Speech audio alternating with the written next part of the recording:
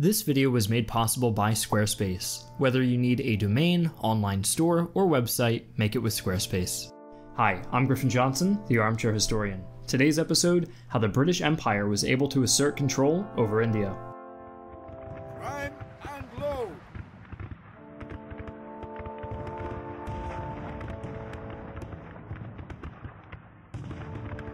Fire.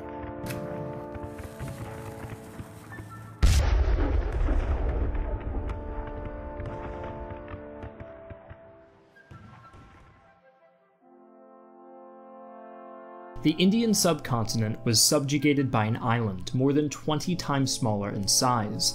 This unimaginable conquest of what would become the jewel in the British crown greatly empowered the British Empire. By the middle of the 19th century, British rule led to a new wave of South Asian nationalist movements, the effects to which are still felt to this day. But we're not going to be delving into too much detail about the consequences of British rule. Rather, our goal is to evaluate what actions taken by the British and Indians alike paved the way for British rule in the first place. In order to understand how the British were able to take control of India, we need to go back to New Year's Eve on 1600, well into the reign of Elizabeth I. It was her signature on a royal charter granted to a group of adventure merchants, later known as the East India Company, that would change the destinies of two nations forever. However, at the time, the company's leaders were not yet interested in trading directly with the reigning Indian power of the time. Instead, they focused on competing with the Dutch, French, and Portuguese in the East Indies. But over time, the East India Company, after being driven out of the East Indies, shifted its focus onto the Indian subcontinent. In 1640, a company representative succeeded in securing a grant of land in southern India, a pivotal moment, as it marked the first time that Indian land was owned directly by the English. It was on this land that they constructed Fort St. George. The settlement that grew around this region became the thriving city of Madras, now known as Chennai, and home to over 7 million people. As more and more company-owned forts and settlements sprang up all over the Indian subcontinent, the English became a leading exporter of spices, which, in the words of Gardner, author of the East India Company, had a considerable place in life. Men were prepared to die in search of them, and many did. No gift was more acceptable, and to be well supplied was a mark of status. Wealth could be measured in spices. The French, Danish, and Dutch all became similarly active in Indian affairs from the 17th century onwards, with the Portuguese already established in the region. Joining me now is our good friend History with Hilbert, who will be providing us with some background information on the Mughal Empire.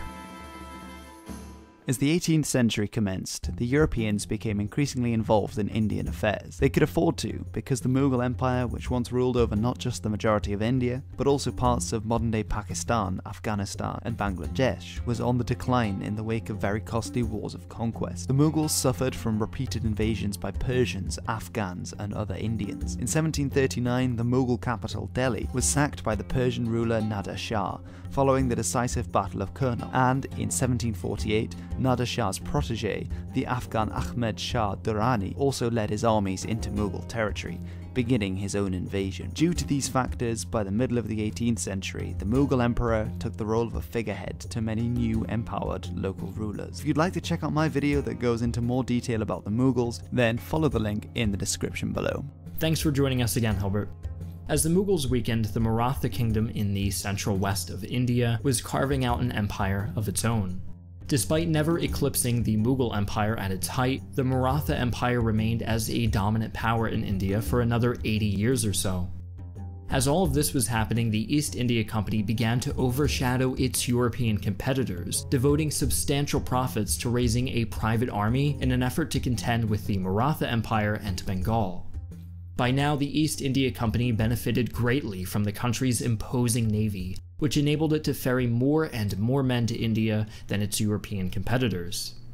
As much as the company's military aided in its growth, it was the laissez-faire policy that won over many local rulers to their side, many of whom benefited financially from their dealings with the company and did not perceive their sovereignty to be at risk.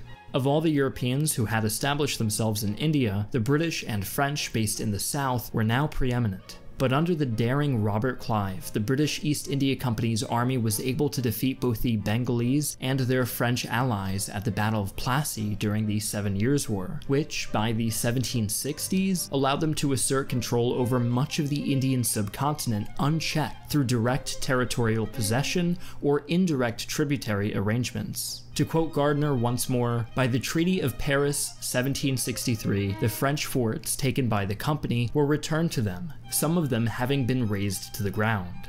But the French never recovered, and only 6 years later, the French East India Company collapsed, although the stations remained in the possession of France.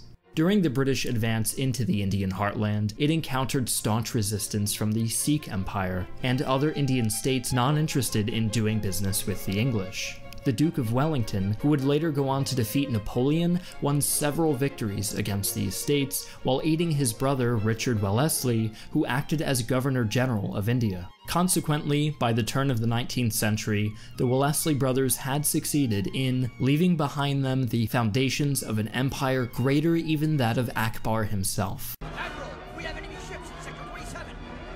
It's a trap!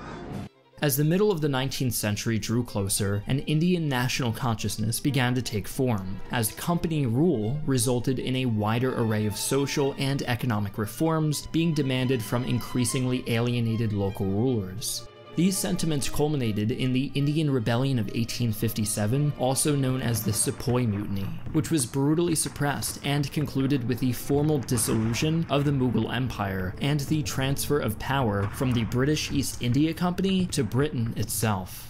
Power now rested in the hands of the British Crown directly, and as the 19th century continued, India's resources and the livelihoods of its people were exploited to fuel the Industrial Revolution in Britain, leading to a series of famines which shook the Indian economy to the core and left millions of Indians dead. One thing was certain: the British Empire now had millions of new subjects under its rule in India, and imperial expansion wouldn't stop there.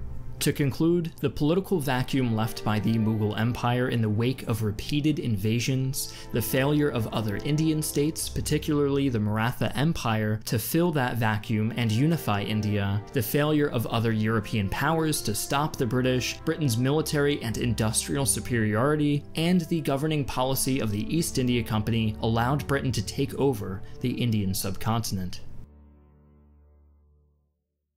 Now back to our sponsor. Recently, Squarespace has made my life a lot easier. This website building platform offers a wide array of customizable design templates to get started with. 8 new ones have been released in this year alone. From that point, its intuitive interface and diverse toolkit allow virtually anyone to build a website. You really don't need to be computer savvy or an artist to do this stuff. But should you have any questions, the reliable customer support team is always there to provide answers. With all of this in mind, we highly recommend you use Squarespace for any website project imaginable, be it for school, work, or just for fun. Check out Squarespace and register for a free trial using squarespace.com/armchairhistorian. It's as easy as clicking the link in the description below and getting started. When you're ready to launch, use the offer code ARMCHAIR for a 10% discount on your first website or domain purchase. Thanks for watching. I'd like to thank the Armchair Historian team and my general staff on Patreon. If you're interested in British history, be sure to check out our videos on the American Revolution and the Anglo-Zulu War. Also, be sure to check out History with Hilbert's video on Mughal history, which can be found in the description below. And finally, a special thanks to our patron Brandon Woo-Won for nominating this video topic. His message: Bengalese is difficult to learn.